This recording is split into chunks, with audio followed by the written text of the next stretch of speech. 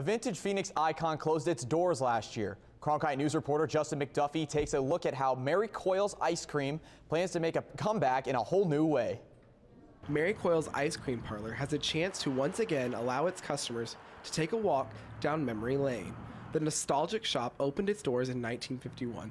After being in business for 6 decades, Mary Coyle's closed last year, leaving customers yearning for that soda shop feel. Kind of seemed super sudden, and I noticed a lot of people on Facebook felt the same way. The growth of the Valley has been tremendous since the store opened, causing many local Phoenix icons to get creative or meet their fate. Mary Coyle is attempting to make a comeback with the help of their loyal customers.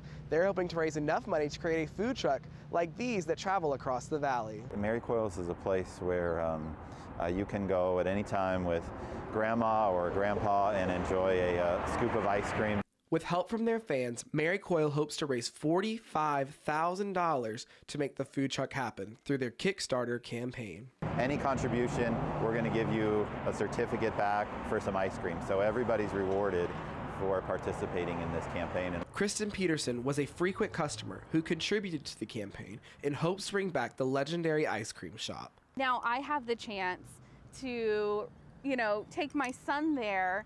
And even if it's just a food truck, I know that he'll get to have the same experience that I got to have. Owner Mike Stoffe hopes to have the food truck on Valley Roads by Memorial Day, just in time for summer.